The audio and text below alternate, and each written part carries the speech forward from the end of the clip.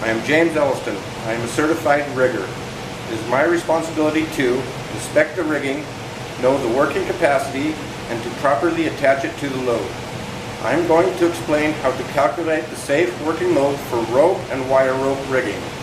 The safe working load is a number that represents 1/5 of the rigging's capacity. Let me explain. Safe working load for rope, we're going to use 3/4 inch nylon. 1. Put the diameter into eighths. It's 3/4 inch, so 3/4 equals 6/8. I've circled the 6.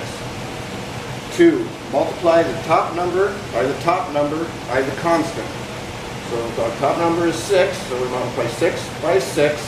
And for 3/4 inch nylon rope, our constant is 60. Let me explain. Constants for manila rope are 20.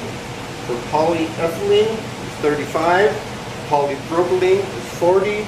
Nylon is 60. So 6 times 6 is 36. Times 60 for our constant on 3/4 inch nylon equals 2,160. Our answer is in pounds for rope. So our answer is for the safe working load equals 2,160 pounds. The safe working load for wire rope, I'm going to use 1/2 inch cable for an example. We take the diameter times 8. 1/2 inch cable is 1/2 by 1/2 by 8/1 equals 8/4 equals 2. The answer for wire rope is in tons. So the safe working load for wire rope is 2 tons. Thank you.